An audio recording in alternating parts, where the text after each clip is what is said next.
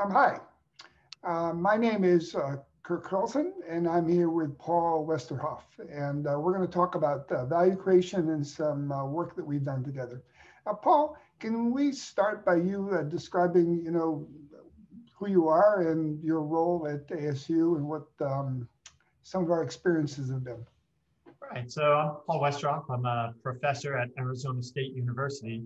I started here in 1995, so it's been a long time, and by a lot of different metrics, I've been pretty successful, academically. In terms of research, I've also, been a department chair, a vice dean of engineering for research, a vice provost at our university. And so I've been able to kind of experience kind of the administrative side of research as well, and seeing what people across all different research fields do. My specific area of expertise is in environmental engineering, and I deal with things that are in water and how to get them out of water if they're at health risk.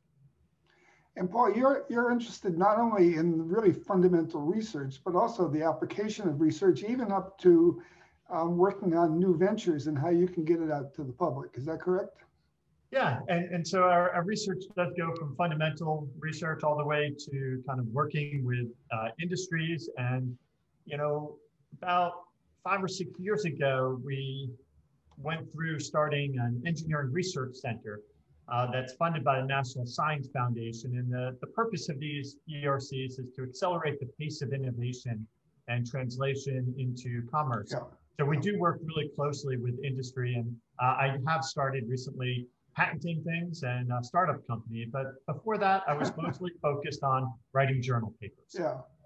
Yeah. So you're a researcher who wants to actually make an impact with your research. You want to do fundamental research and write really fundamental papers, but you also want to get it out and have an impact on real people, right?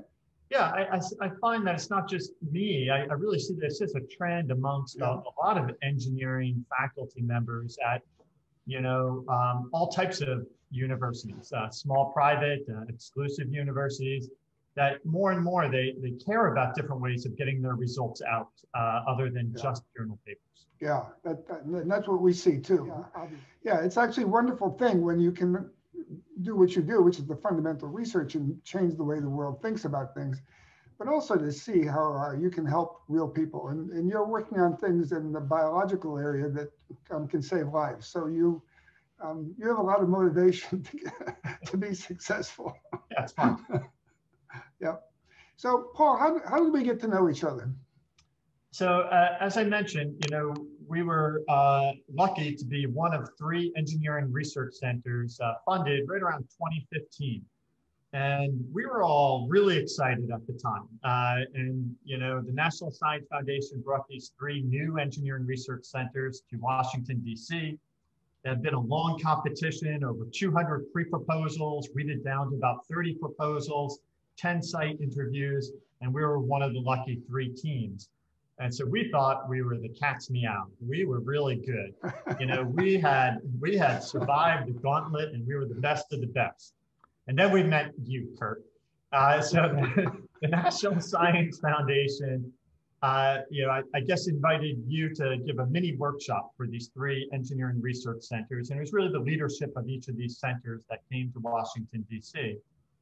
And, you asked us about, how do you create value as your centers?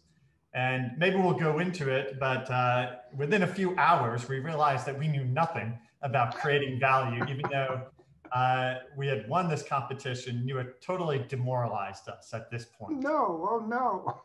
But I said that wasn't the end of the workshop. That was somewhere in the middle of the workshop. Okay, good. Do you want me to describe how we felt at the end? Well, you tell the story the way you feel comfortable. So, what you did is you got up there and you asked each of us in turn to kind of, develop a value, describe the value that our centers were going to add. And, if you even just think of the names of our center, the name of our center is Nano-Enabled Water Treatment. One of the others, biogeotechnology. And so even the names of our centers were all about our approach. And everyone that got up there said what wonderful approaches and how unique everything that they were doing was. And I think what you taught us in a very concise way is a framework to think more about focusing on, kind of the need that's there and finding unique approaches that differentiate you from other things that are going on. And in that mode, you could probably be more successful over the course of the center. And so by the time we left and we had practiced this pitch several times, it got dramatically better. And we actually walked away quite inspired. And over the last 5 years, we totally integrated it into the way that we run our center. Well, that's great. We had a colleague, Pedro, who did something quite remarkable during the mini session we had together. Can you describe what happened when Pedro stood up? Yeah, so Pedro Alvarez is the director of our center, and he's a National Academy of Engineering member now. And he struggled giving the initial pitch for our center. But it was very easy for him to sit and clearly listen to other center directors try to give their pitches, but he could stand up and say it more succinctly, even though he was not an expert in the field. And those other center directors were really impressed. And I think what it says is that these pitches don't need to be overly complicated. And that they can be very kind of clear and to the point, and not to a lay person, but still get across the key innovations that lie behind some of these major investments in research centers. Yeah. So we asked Pedro to give it the presentation for one of the other centers, and Pedro is a really smart guy. He's a really nice guy too, and he listens actively. He's an active listener. He was actually really paying attention. And so even though it was on the spur of the moment, he actually gave a value proposition for the other team where the room went silent after he was done. Mm-hmm. Because I think everyone in the room realized for the first time they could change the world. Mm-hmm. And Pedro had the advantage of, first of all, being a very accomplished person, so he has a lot of background, but he wasn't tied to the approach. He was tied to the impact and the value they could deliver. And so he brought that perspective, and it illustrates one of the principles of the workshop we held together, which is other people really can reframe things in ways to help us understand what we're doing and to think about it in a new, more productive way. You think that's fair? I definitely agree. It definitely opened our eyes as a center. And after that kind of eye-opening kind of experience, I know Pedro invited you to Rice University to run a workshop, and I invited you to Arizona State University to run a workshop with our engineering faculty members. Yeah, and so talk about that one a little bit. What happened when we ran that workshop together? So first, I'll start briefly with the outcome at Rice University.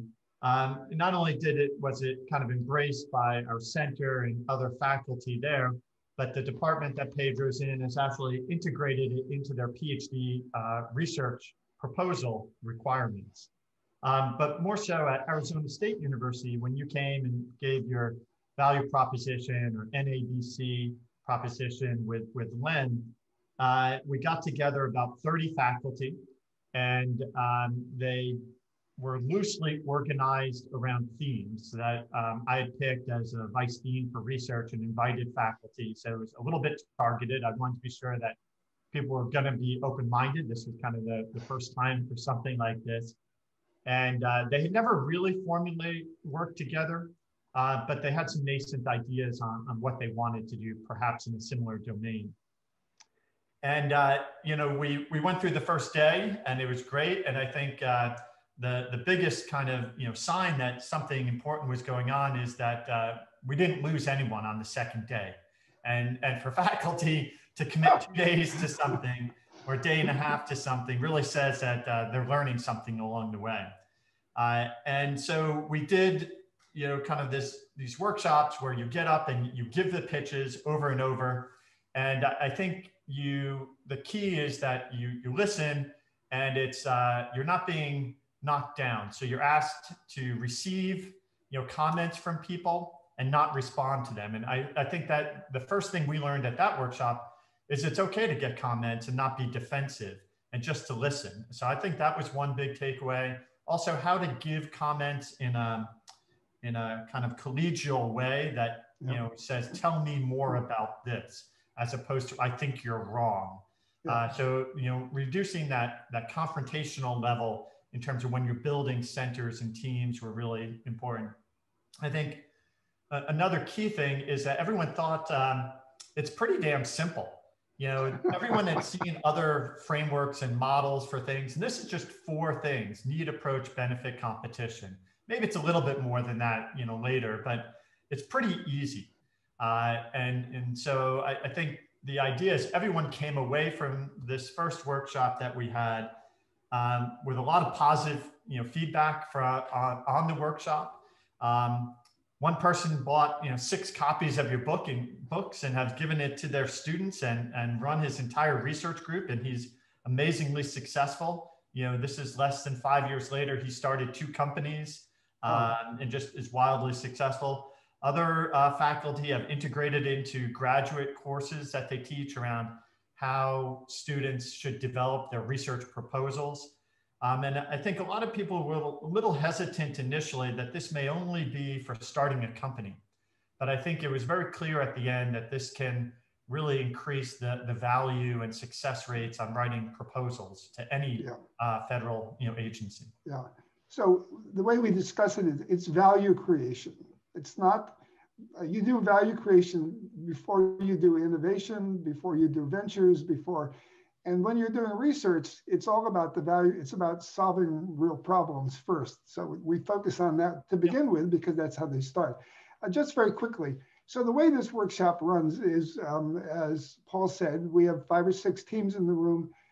We teach them just this one framework to start: the need, the approach, benefits per cost, and competition, which is the definition of a value proposition. They're the most 4 basic questions you can ask. They're basically what a good research paper will address, those 4 questions. Maybe not in those words, but nevertheless, that's what happens. And then we have the team stand up and present for 2 or 3 minutes, and then they get feedback from multiple points of view. What was good? Don't forget that. What could be improved? Eyes of the funder, eyes of the end user, different perspectives, all very positive. Negatives, this is not about negative. This is about everybody getting better and learning and improving faster. So, and over the course of 2 days, they'll stand up 7 or 8 times and give these very quick presentations, as Paul said, being quiet.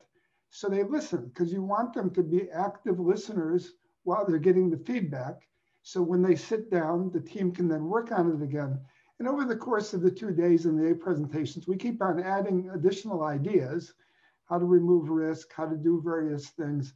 So by the end of the workshop, they've got a pretty good idea of, well, in this case, they were mostly on research grants. We were basically helping them improve their research grants. They weren't forming ventures. One of them was thinking about it, but it was really about how do we do a really better job at our research.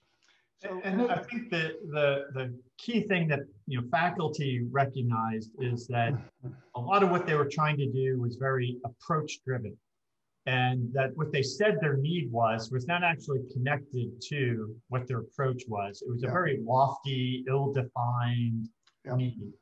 And I know at least one of the teams by the end of the workshop, actually, by defining the need, they changed what their research was going to be on. In terms of that, there was one key step that they needed to understand better to really, have the impact that they want. And that person has gone off and also been quite successful in getting grants in that specific area. Wow, great. Because it was a very unique area, it turned out. So can you describe a little bit the first presentation from the last one, and then we followed up again? Sure. And I mean, the first, it's, after, I think I've been through these workshops now, maybe 4 or 5 times. And one is they're engaging, they're fun. Curt, you and Len, or whoever you're doing it with, You don't do too much lecturing, which is nice. And there's a lot of examples from experience in the past. Maybe a few too many that work, and maybe some more that don't work would be nice, and why they failed would be nice. But so I think the first time faculty get up and give their presentation, they jump right to the approach, and usually describe something in some weird, bizarre detail that may be relevant to 5 or 10 people in the world somewhere. Maybe there's something interesting in there. But it was really clear that people were doing things that were of interest to them and not necessarily important things for creating value or doing something that would have a bigger impact in their overall work. And so I think it was really focused on interest of what they wanted to do. Yeah, yeah. So we call those big A's. They're all about the person's approach, but not really the need and the impact they could have from the success of their work. Although what we normally form, or rather see at the end, is that most of the people really do have the chance to do something significant. They might have to pivot a little bit, as you gave your example, but nevertheless, these are very smart people, right? Yeah. That's not the problem. Yeah. So I would tell you, we've worked with about 500 teams. No team has ever actually been able to describe their need when we get started. So you said the framework is simple, but it's not easy to do, is it? I mean, just those 4 questions. How hard is it just to answer those 4 questions? So it is difficult, right? And so I think one of the challenge, and we've done this workshop a second time a few years later at ASU with another group of faculty. It was a little bit easier, but I think over that day and a half, these 4 ideas of need, approach, benefit, and competition, I think once people, and the kind of what's intuitive or easy about it is that you need to have a common language in order to be talking about these things. And once you have a common language, even if you don't understand, some, ion propulsion system for deep space, you can still, listen as someone and hear about it. And so the evolution of these kind of pitches, are also learning a common language of how and things that should be there. I mean, to me, some of the key takeaways are you should have metrics for things, not just things are bigger, smaller, and trying to understand why is bigger better, right? And what does better mean, right? So there's a few of these things that become kind of just terminology, but they're easy to pick up because they're intuitive. Yeah. And then they really do last with people for a while. So at our university, we've done this a second time with, I think, a different group of faculty. It's been equally as successful. We got a large grant from an international foundation, and it's to really focus on kind of TRL, 1 and 2, and we have them submit proposals to get this funding using this value creation. And every 6 months, they have to come back and give their pitch again. And our board gives them feedback in this positive, way. And so we find it to be very non-confrontational. As an administrator, I've also used it to work with individual faculty developing centers or pitching centers within our university for seed funding. And even faculty who haven't taken the workshop, in a very short amount of time, I can convey this idea because it's pretty simple concepts to them. And we would just iterate back and forth, not on a 30-slide deck, which is what I was getting initially. In the end, 1 slide in 2 or 3 minutes. And by the end, they could convey the entire purpose of their center. And for one faculty member, we did this, and I floated it up into our upper administration. It sat on somebody's desk, and they funded it 3 months later because it was such a good idea. And so it wasn't, if I sent them the 30 slides, it would have never gotten, initiated at that level. So that's one of the principles that we've discovered over time. I wrote a Harvard Business Review article about the connection between value creation and learning science. And so when you're dealing with complex problems, which is what we were doing together, all the research you're doing is very complicated. You want to start off with the fundamental questions first, and then you can keep on adding concepts as you go along. And if you get the fundamentals wrong, just those 4 questions, it sets you off in the wrong direction. And that's why they pivot oftentimes. And oftentimes pivoting means you lose because it costs you money, it costs you time.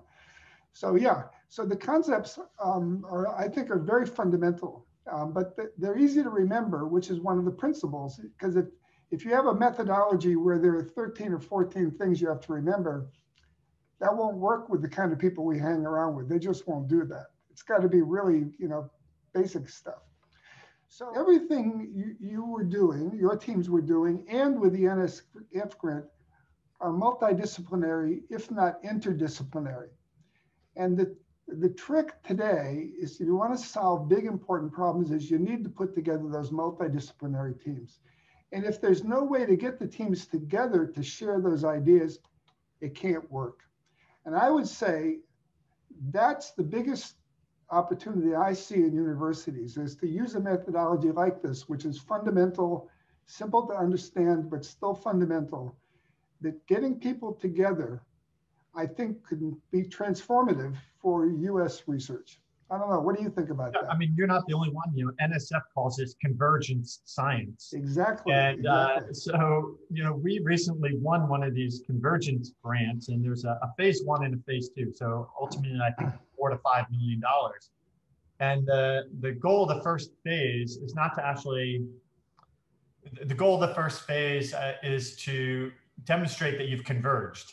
Yeah. It's kind of silly in a way. No, but I can tell you that our team, we have an economist, 2 sociologists, a geospatial analyst. Yep. I'm the token engineer, and I don't know, we have a few other ologists in there. And one of them is studying us as a sociology thing, in terms of thinking about what is our lexicon. Do I understand the terms that you use? And so it is there. And I've been trying to bring this NABC approach to this, kind of broader group. And we haven't quite gotten there yet. We're only 2 months in, but there's a lot of language and terminology sometimes. So I think that these convergence or really interdisciplinary ideas do have. I'd say the only reason we won this award is that it wasn't because we had a great approach. We actually, reading the proposal again, we had no approach. But what we had is a very clearly defined need. Yes. And this need for us was around, how people in these, they're called colonias, kind of unincorporated communities, share water, get and share water. Yes. And we found this thing that's important. It's a documented important need for health outcomes and education and other things, but no one has kind of solved it. So it truly is coming together around a common problem or need, and now we're trying to figure out what the approach is. So Paul, I think that's brilliant. I absolutely think that's brilliant, and I think that's exactly the right thing, because what you've done is to find a really big, important problem, put together a multidisciplinary team, but with a simple framework again, and begin to develop the ideas. And that one idea is really part of what transformed SRI when I was CEO. So for example, we did Siri. Siri is a interdisciplinary solution to a really, really hard problem. And why is it that SRI could beat IBM by 7 years? Little SRI, I mean, not that small, but medium size. The reason was we did exactly what you just described. Around a big important problem, we kept on bringing our teams together using this Innovation for Impact, i4i framework, to share the ideas, to eventually put the solution together. And most people don't do this. One other point about that, for the NSF, we also did a series of studies with the center grants. And again, brilliant people, important problems, but the one thing that was limiting their performance was the ability to share ideas. Individually, there were 4 or 5 teams. Individually, they were great, but they weren't going to solve the big important problem unless they collaborated with a level of intensity that really has been unknown in most universities. I mean, there are professors, there are people like you that get this and know what to do, but it's rare. And I think if the one big virtue of this virus is everyone is now online, and there really is now a mechanism to collaborate more effectively. So, yeah, I mean, I think, again, we've embraced this kind of value creation idea within our engineering research center. yeah. And I know personally, that my success rate on grants has gone up. But I think, it's the students that come through the center, the graduate. I mean, our center is wildly successful. We have over 400 publications from an academic output. It's great. And we're producing students, but these students are winning competitions. They're winning pitch competitions. They're getting faculty jobs. They're starting companies. They're getting hired by Google, and Google doesn't do much on water. And so it's really just the fact that the students going through this can clearly articulate, the problem that they were addressing and their approach. And for us, these are always approaches that involve more than one group. So they had to work with other students to solve the problem. So that is the future of the big opportunities around the world. We don't lack for opportunities, but most of the big ones are interdisciplinary. You look at SpaceX or Tesla's autonomous car, or health, the new vaccine that just came out. They're all multidisciplinary. So, it's funny when people ask me, what are the 3 things you've got to do to make this be successful? And I exaggerate a little bit, and I say there are only 3 things. The first is work on important problems, not interesting ones. And you just gave a brilliant example of your team working with NSF to tackle a big important problem. The second is to have a common language based on the fundamentals, because otherwise, because all these different teams you've brought together speak different languages, right? But the one language they should have, because they're working together, is the language of delivering value to their stakeholders, to end users, to society. So if you give them that language, it just, it's like everything else, it speeds it up. And the third thing is having regular meetings where you actually share the knowledge of your team together, the genius of your team. If you can tap into the genius of your team, usually they will figure it out. And to do that in a positive, constructive way is really essential, because human values are at the core of everything you and I do in terms of value creation and innovation. So those 3 things: important problems, common language, NABC value propositions, and recurring team-based feedback and iteration. So Paul, anything else? What else comes to mind? Have we forgotten anything? Yeah, I mean, there are other models out there like this. And I think that these are complementary rather than, having to choose. I mean, so I've had faculty in engineering at our university and students in my own group who have done i4i, for example, and they've done your workshop. And so I think they're complementary, right? I think it gives you a lot more insight into why you're doing i4i, why you're talking to end users, and what it is. And i4i teaches you how to listen to those end users and not telling them your approach. And so I think it's useful to hear what the way i4i does it. It really fills in around the need and the competition and potential benefits. But I think, kind of the NABC approach then allows you, as you go kind of beyond just how to give the 2-minute pitch, how to really, be sure that your approach is answering the right questions. So I think, a lot of these things are complementary, but they all inform each other. And that's one of the things. I don't know how you thought about it, but it's one of the feedback I get from a lot of faculties. Why should I do one or the other? And to me, anytime I go to any of these, like you said, it's not a large time commitment. And anytime I go through this idea of listening to other people flounder initially and then help, them advance their ideas, it gets me thinking about how I can advance the ideas I care about.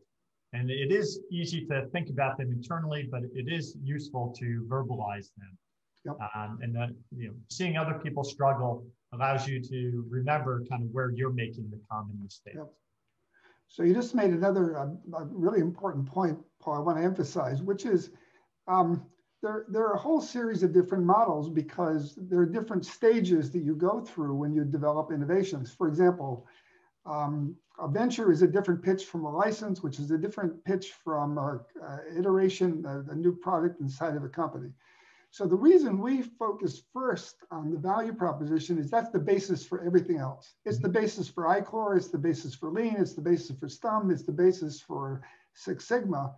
And if you don't get that right, and you jump, we see people jumping all the time, it doesn't work. You've got to create the value proposition first. So that, to us, that's the fundamental part. And then we use whatever methodology is appropriate, design, venture, once you figure out where you're going, then you use the next right model. And those are all part of what we teach as well. So this has been great. Paul, if everybody just did some of these really fundamental things, I mean, we're talking about really kind of basic stuff, right? Focus on important problems, have a common language, get together, share ideas, be positive, have great human values.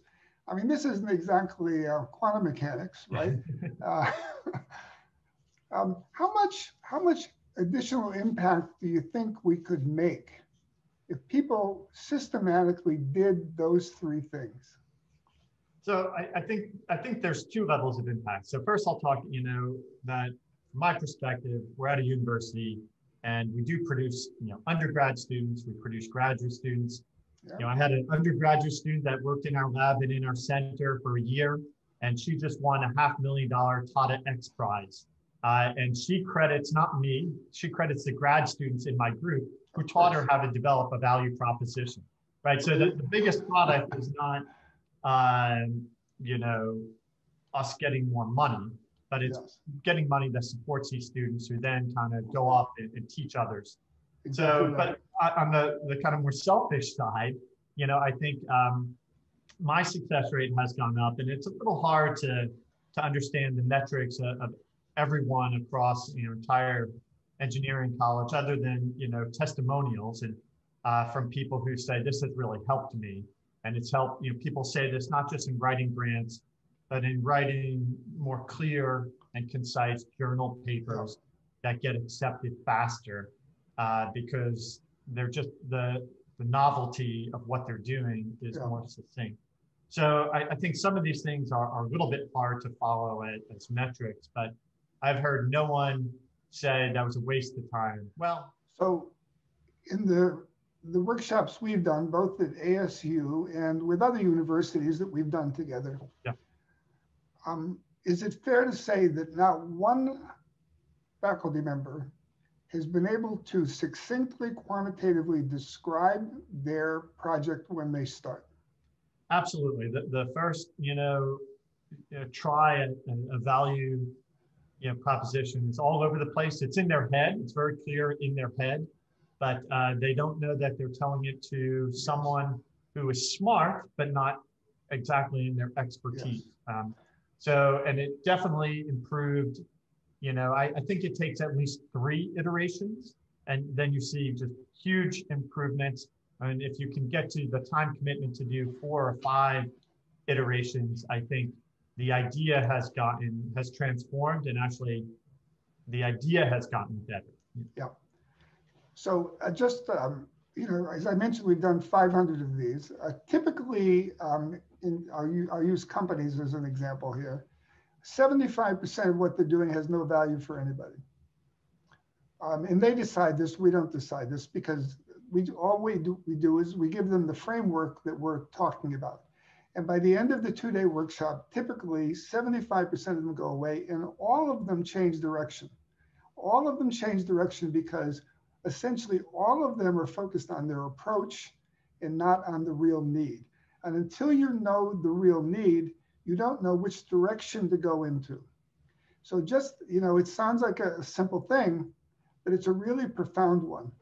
So I actually, my belief after doing this hundreds and hundreds of times is if people did those 3 simple conceptually things, important problems, and being focused on the real problem, have a shared language and a systematic, whether it's every 2 weeks or every 4 weeks, that hardly matters. It's the standing up on a regular basis and getting the feedback.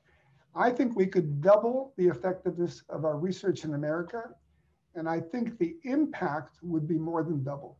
And my proof of that is other research labs, but certainly SRI, where we went from failing for 20 years to growing 3 times and creating about $100 billion of new value by systematically creating innovations like high definition television, Intuitive Surgical, the leading robotics company, and Siri that we all know, which was bought by Steve Jobs.